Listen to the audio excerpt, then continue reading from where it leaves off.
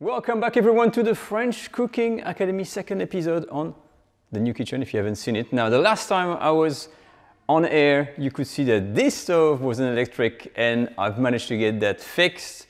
I've converted it and we're back to having a gas stove, and as you can see I'm moving around as well because I also now have the wireless microphone. So the sound may sound a little bit different in that video, I will need to adjust, but if there's any problem just let me know. Now for today's recipe, because we're still settling into the kitchen here, we're gonna keep things simple, but we're still gonna do an interesting dish called the poulet à la Gaston Gerard. There's a bit of history behind that recipe, so if you want to hear about the history of the dish plus how to make the recipe, keep watching.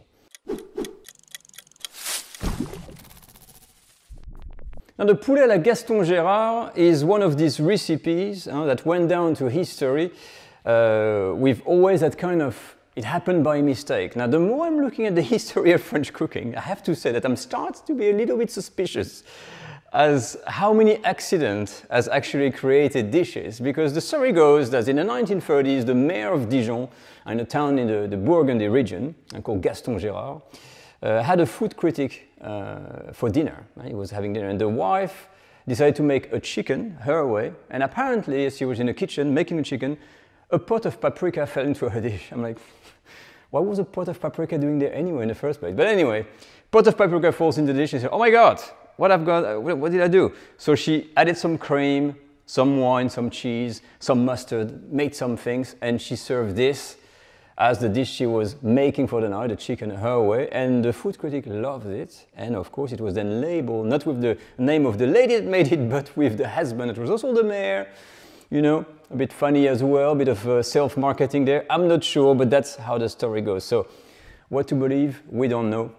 It is still an interesting recipe. So for the recipe, it is a good one because it's very simple to make and there's not many ingredients. Free-range chicken, little bit of paprika, some cheese, cream, wine and mustard. There's no onion, no bouquet garni, no garlic, nothing. So that is gonna be pretty nice to make. You're gonna need, I'm going to use here a cast iron Le Creuset pan, and we're going to talk a little bit about this because someone asked me to talk about, do we actually need one of those cast iron pots? So get to your pots and pan and let's start cooking. And now let's start with the ingredients, of course. Quick snapshot, what's important in this? A dry wine. I'm using here Muscadet, but you can use any burgundy dry white. It's fine as well. Good quality chicken.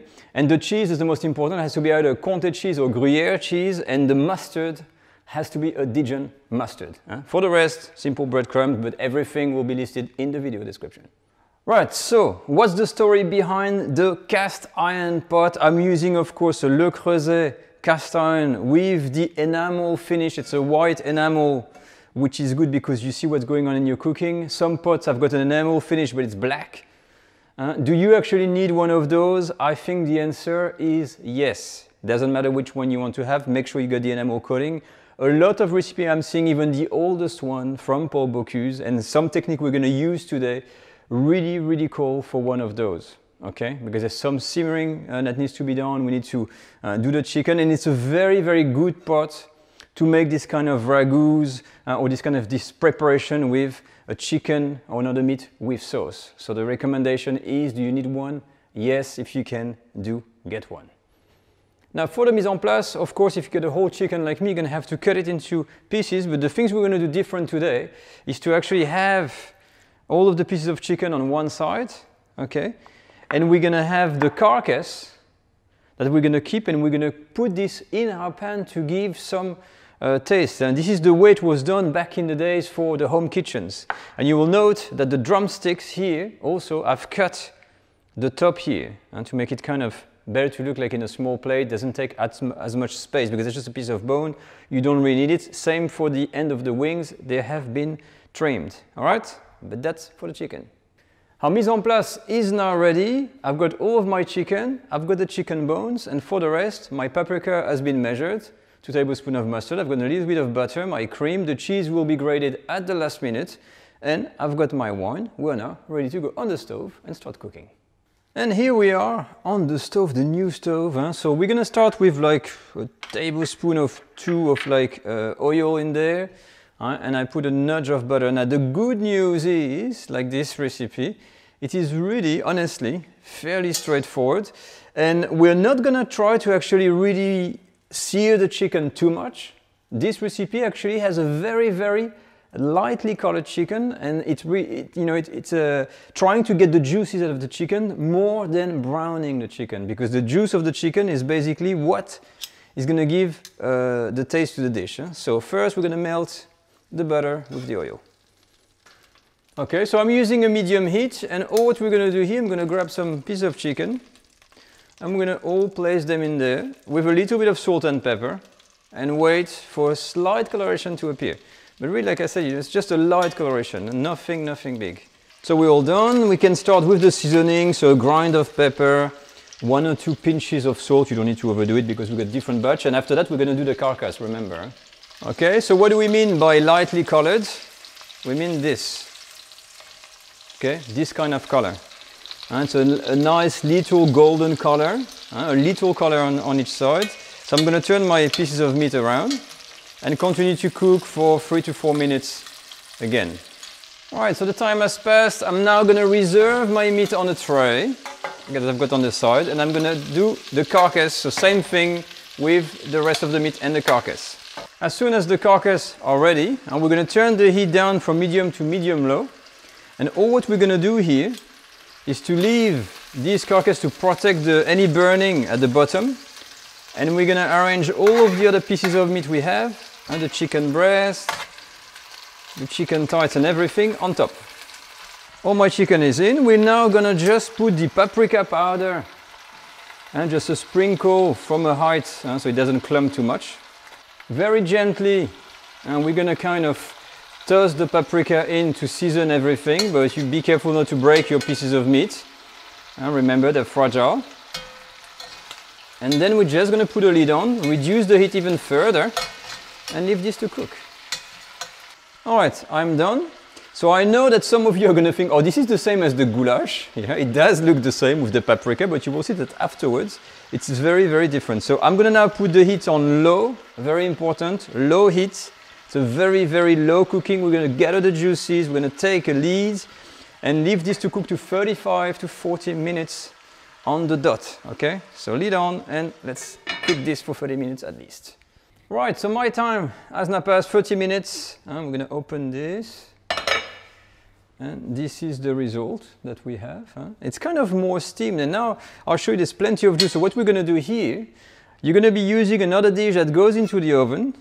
And you're gonna take all of the pieces of meat here and put them in the dish, cover with a foil, and then keep in the oven at just 60 degrees Celsius just to keep it warm while we're making the sauce. So first you get all the pieces there and you discard the carcasses. And I'll show you the juice.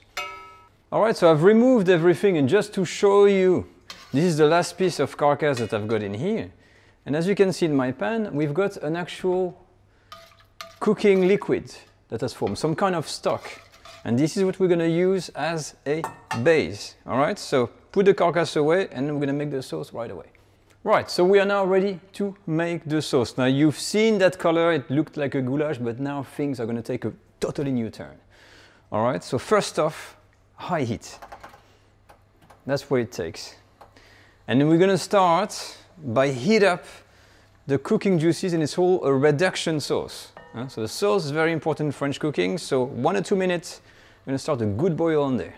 So here we are, make sure you've got your cheese, your wine and your cream at the ready. Very interesting here, what we're gonna do is take a good about 100 grams of cheese, comte cheese, and we're gonna make like a cheese fondue in our pan. That means first melting the cheese and right after that adding some wine into it.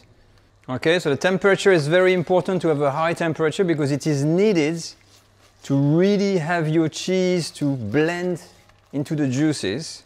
Okay, and only when the cheese is like this, and it's, small bits, we're going to take a good glass of wine, all in, and same thing, very high heat, and bring this to a boil again, because you see what happened? It starts to clump the cheese, and so we need to melt all of that. So let's bring it back to the boil. Now we got a good boil going, so that took a good 3 minutes.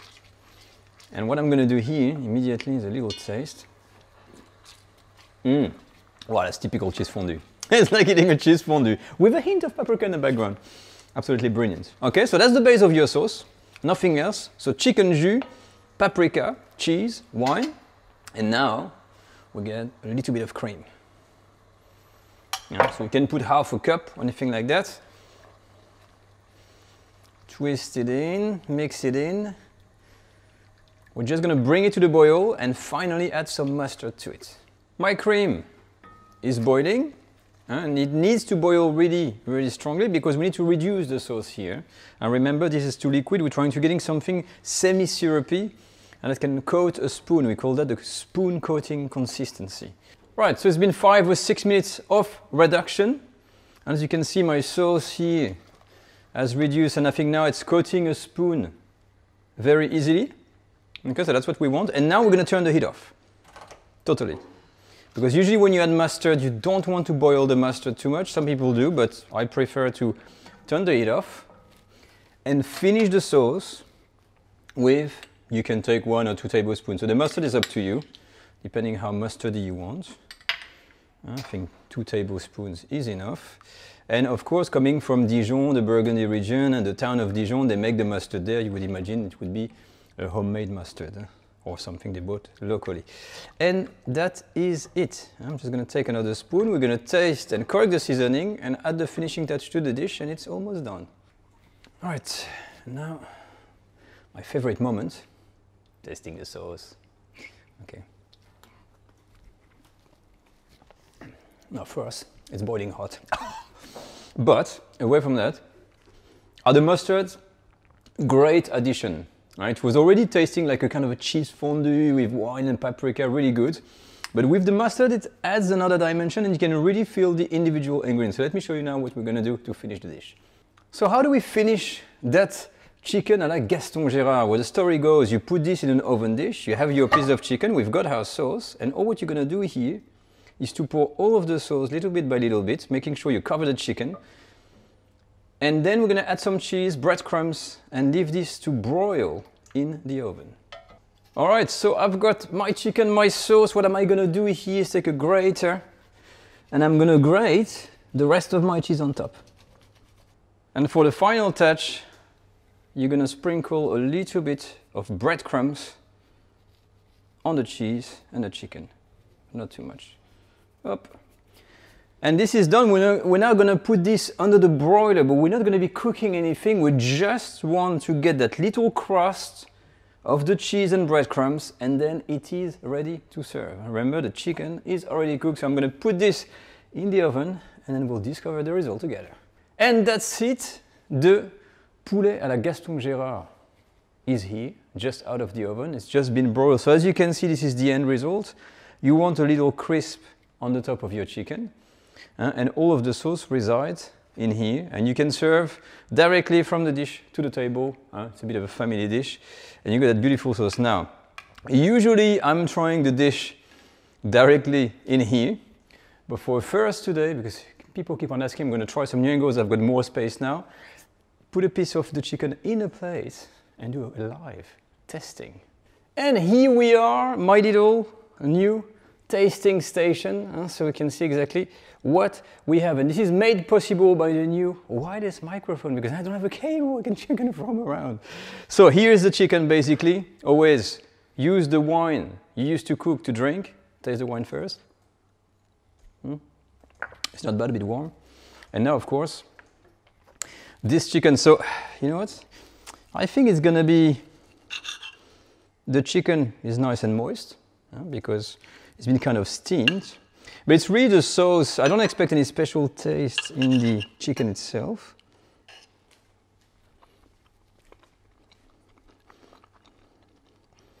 You may hear some chewing noise here.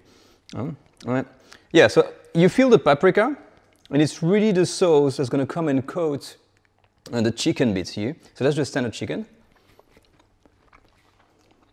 The sauce has got all these intonations of flavors. But what I want to try really is what about the crust? The cheesy crust with the sauce and the chicken. And there we have the full experience with the skin, the crispiness, the cheese, the breadcrumbs, and the sauce. It's like a bit of a cheese fondue. Cheese fondue / paprika / mustard. And to finish, French style, never forget the piece of bread. You know what? Like this, and yum. Lovely recipe. And here we are, the poulet à la Gaston Gerard. So was this a real accident? Was this recipe already existed? What I can say is that this is one of these bizarre recipes that taste absolutely excellent. So if you've never tried this the first time, it is really good, but make sure you love cheese. But that's it for me, guys. As always, if you want to share anything, use the comment section below, ask questions. You can follow me on Instagram, #French Cook Academy, Facebook, the Patreon page to become a supporter, and of course the online culinary school that you can access. You have all the details on our website, thefrenchcookingacademy.com. Take care all, and I'll see you all next time for another French recipe. Bye-bye.